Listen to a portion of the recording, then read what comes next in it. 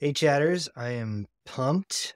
We're going to start our Obsidian journey today, whatever today might be for you. It's always weird doing these videos. I'm like just talking to a camera, but I feel like you're with me. I feel like you're with me. Okay. So let's talk about Obsidian. In a couple of my previous videos, you might have seen, I went through what a second brain is, the concept. It's more or less a like digital, aspirational self memory.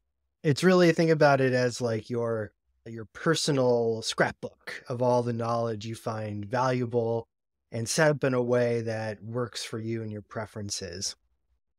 So because of that, there's a learning curve. It's not coming necessarily designed with a set of principles beyond like you make your principles for this. So we're going to go really slowly, step by step for everything. I poured a lot of hours into figuring out how to make my workflows, but you also want to come into this thinking about what are the workflows you want to create and make easier and more engaging to empower yourself, and then thinking through the tools that you have access to make that happen. So first, what is Obsidian? What the heck is this thing? It's pretty much just a note-taking tool. You have your typical things where you're taking notes with some additional functionality. It can also go across all your different technologies, your iPad, your phone, whatever it might be. But one of the things I really like about Obsidian is this privacy aspect. This is all stored locally on your device. It means you can get to them quickly and offline. There's syncing possible. We'll get to that later.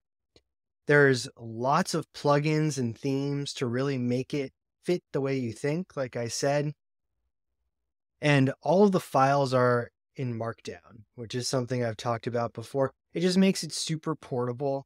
You can take this with you anywhere. Like eventually, if you want to abandon Obsidian, no matter what you move to, it's going to be super easy to transfer these things, no matter what system you're using. So we're going to get to all the other fun stuff here. But for now, the first thing you're obviously going to want to do is download this guy. So just go to download. You hit the download button. I already have it downloaded, so you don't, I'm not going to do that. But once you have it downloaded, come back and we'll get started on the next part. Okay, I'm going to assume that you were able to download it. Welcome back. So the next thing we're going to want to do is create a vault, which again, security is built into this thing, or as secure as you want to make it. So we're going to create a new vault and call it whatever you want. We're going to call it Chatters. And you're going to want to choose a location where this is going to exist. Right now, I keep it in my drive, my Google Drive. It's just an extra way to back it up. You put it wherever you want, though, if you want to store it locally or OneDrive or wherever. And this is what we open up to. So let me help you navigate this interface. It might be a little overwhelming. The first two things I want to point out are the sidebars. Up here in the corner, this brings this in and out. And this is just your file directory. It's just the folders and notes that you have. In here, you can create a new note by just clicking this button or doing Control N. We'll do that right now. We'll just call it first note. And then you can also create a folder by clicking that first note folder. And then you can just click and drag this in, and now it's just like any other folder system. You can sort, you can collapse everything. But the idea here is this is just your directory. Now on the other side here, we have another sidebar. This is the sidebar you're going to be using for custom plugins and other things. For now, what just comes in here is pretty much your backlinks and your tags, which we'll talk about in a minute. Now, in my previous video, I talked about Markdown.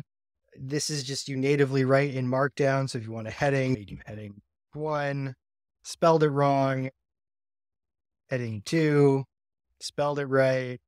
And then you can do things like bolds. You can actually do Control B, or you can do the actual markdowns. It's bold. And all the rest. You can do your bullet points. You can do your check boxes and check it. You just write that in. And obviously you can create hotkeys for all of these. We'll get to that eventually. But the idea here is you're writing in Markdown so that it maintains that portability. The next thing we want to talk about is internal links or backlinks. You've probably heard of this term before. It's more or less what drives SEO. The way Google works is that if you have a ton of sites pointing to your site, that's probably a legitimate site. So you're doing that, but just for yourself. And so you need to be thinking in this way of what are those constant themes, terms, key concepts, more or less things that would deserve their own Wikipedia article, are things that you're going to want to enclose in double brackets because it will create a backlink to that specific note. For example, if I just want to do second note, okay, and you'll see here it says dark purple, but it's linked. Now, what that means is that this is an orphan thing. Like there is no note yet that is about second note. But if you double click it, suddenly we've opened up, you'll see here, second note. And then if we just want to connect it back, you'll see I'll do this. And even right there, first note. And now it's backlinked. And you'll see that it's light purple now because that actually has a link. And if we go back, you'll see it's the same thing with this one and now has a link. So we've just connected these two pages and you'll see here on the sidebar, it's showing that it's seeing where there's linked mentions. So again, you want to start thinking about this in terms of how's everything in this messiness going to connect to one another? You don't have to be super thoughtful or deliberate about it. It's better to err on the side of caution and over bracket things because if you don't make a note with it, that's perfectly fine. The next thing, which is very related, but a different way of thinking about taking your notes and how this system works, is tags, hashtags, which is something that I think all of us have used and know about. We've been using in social media for years. And guess what? It kind of works the same way. You're essentially just labeling the data so that it's easier to compare to other things and query.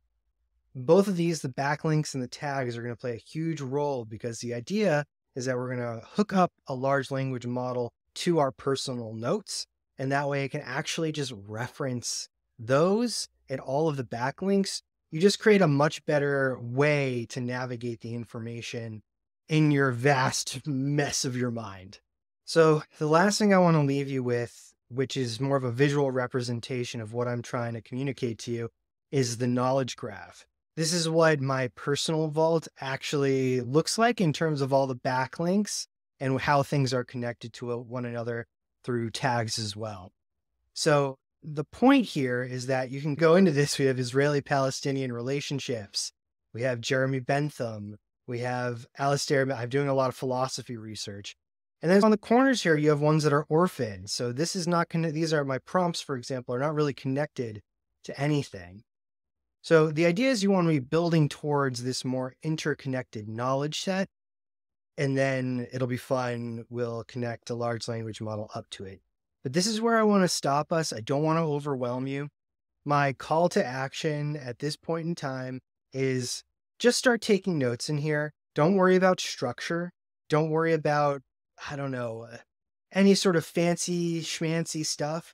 Just literally start taking notes in here. Create a new note for every day, and then just take some notes in there. It could be one line, 2 sentences. I don't care. Just start building the habit. And then next time we're going to get deeper into all the wild and wacky things we can do with this. So I hope that was helpful. Thank you so much for listening, chatters, and excited to go on this journey.